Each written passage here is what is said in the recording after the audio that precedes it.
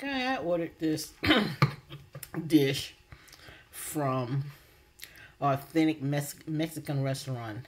Now, they say this is called Menudos, Menudos, and it's actually a soup, and it's made out of intestines only. Now, I am trying it, but the smell, I mean, it's close to smelling like chitlins. Have any of you ever had this before? A Mexican soup called Menudos. I'm telling you, it looks delicious, but that scent, I had to put a rose by it. I'm not even sure whether that's going to sweeten it up. What do you guys think about this?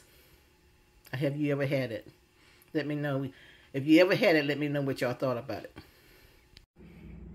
Okay, guys. So, this is tamales. Now, I've had the tamales. The tamales is pork. This is not theirs. This is somebody else's. But I wanted to compare the two. But their tamales is really good. Their rice and their beans is really, really good. Oh my God. It's amazing. But I want to see if y'all was eating authentic Mexican food, would you want to do the tamale or would you go for the menudos? That's the one with the intestines. But just let me know what y'all think.